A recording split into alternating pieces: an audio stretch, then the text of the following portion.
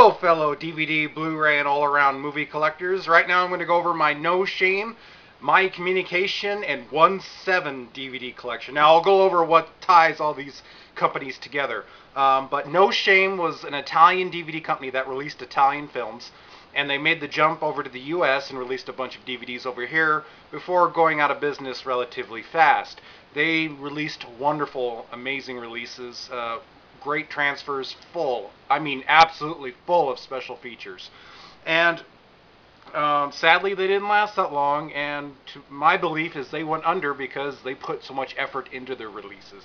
And most of their films are relatively obscure Italian films, and putting all that money in extra features, ended up being their downfall. But still, it was a great company and a great run when it lasted. And the first thing I'm going to go over is from No Shame Entertainment is the Luciano Ercole Death Box set, which contains Death Walks at Midnight and Death Walks on High Heels and a CD called The Sound of Death and Love. Various, I believe, music from various giallos. And inside that case, it's not really a box set other than just a collection. You get two-sided cover artwork there, plus, lots of inserts. Both movies there. Amazing release. A great companion piece to the Forbidden Photos of a Lady Above Suspicion from Blue Underground. Probably No Shame's greatest release, at least that I've seen. Got another giallo here, part of the Sergio Martino collection called The Case of the Scorpion's Tail. Great strong giallo here. Highly recommend that one. And then I have a bunch of Euro crime films from the company. Got Almost Human by Umberto Lenzi, Thomas Millen. Oh my god, this is one of my all-time favorites. Got another Thomas Millen Eurocrime film. Got Emergency Squad here. And then I got A Man Called Magnum. This is, these again are rather more obscure ones, these last few two, and that's why they just, I don't imagine these didn't sell very well, especially with all the special features in them. As you can see, you get big booklets and all that with them. It's great. Got Convoy Buster, starring, I'm not even going to try to pronounce his name, but he stars in Violent Naples and Rome Armed to the Teeth, and this sadly isn't near as good as those, but if you're a fan of Euro crime there. The Last Round, which is a loose remake of Yojimbo and a Fistful of Dollars here. They actually stuck a bonus CD of Euro crime music redone, which is kind of an interesting special feature there. Got Double Game, starring George Hilton. One of my least favorite Euro crime films that I've seen. It's just stylistically, it's not up to par with the other films. As a bonus, though, it's a 2-disc set, which is amazing for such an obscure, not very good Euro crime film. It has, on the bonus disc, it has the rare sequel, Tony, Another Double Game, which is only one element is left to be in existence, and that's from the director's own personal collection. So it's really cool to see such a rare film. But it's not any really better than the first Double Game. But also tons of special features like short films by the director. So that's a really interesting release there for a not-so-great film. Got Colt 38 Special Squad. Really enjoyed this Euro crime film. As a bonus, you wouldn't even know from the cover, they put La Bidonata, or the Ripoff, as it's called.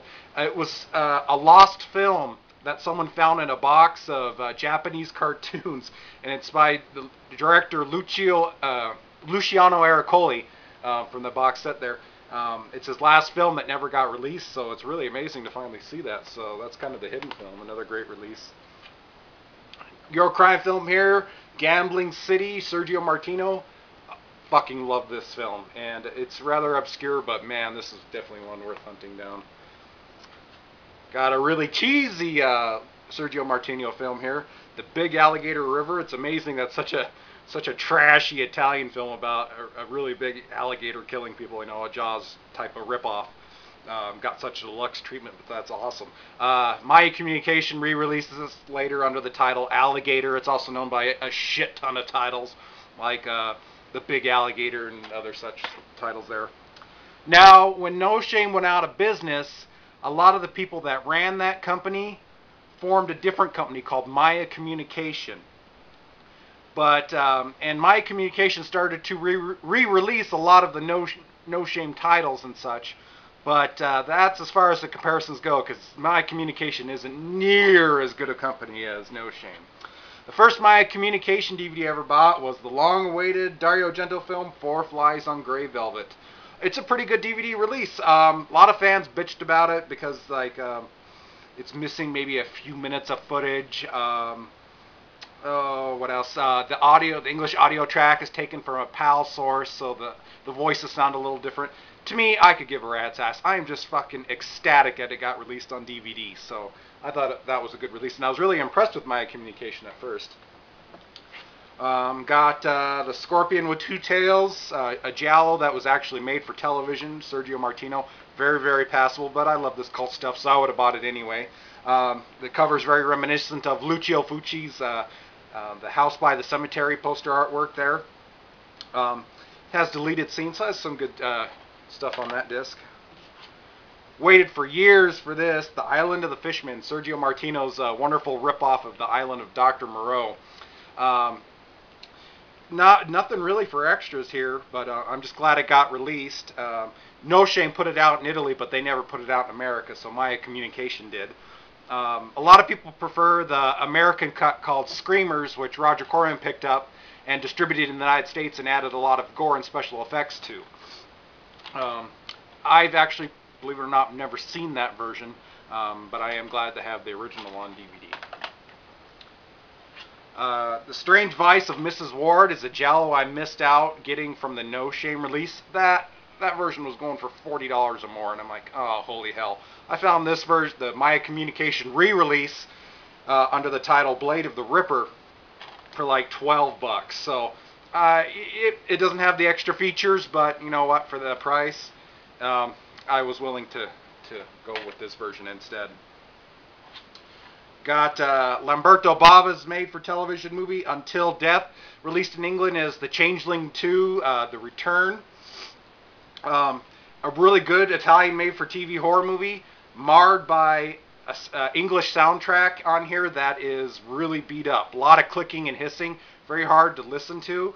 The Italian audio track is flawless, but of course MYA Communication didn't put any subtitles on it. So unless you speak Italian, you're shit out of luck.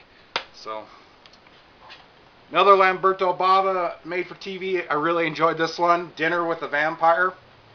For made-for-TV Italian horror, I found that pretty enjoyable. Another Lamberto Bava made-for-TV horror film, Graveyard Disturbance. These films were impossible to find until MYA Communication came out with them. The transfer is really good. Widescreen, anamorphic. It's not a very good movie, but I enjoyed it. Now, there's a sister company to MYA Communication called 17 Films, and I only have one of their releases, Antonio Margheriti's Alien from the Deep, a really enjoyable, cheesy sci-fi horror film, action film. So you have to be careful with MYA Communication DVDs because they release a lot of films that are VHS transfers and not good VHS transfers, and they charge over $20 for them.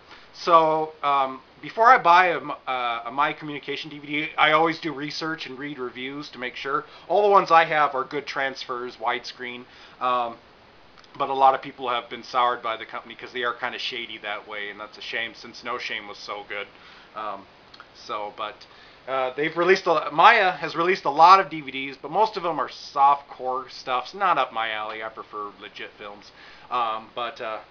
The ones I mentioned in my review, they're worth picking up because the transfers are good. So that's my No Shame, my MYA Communication, and my 117 DVD release. So peace out for now.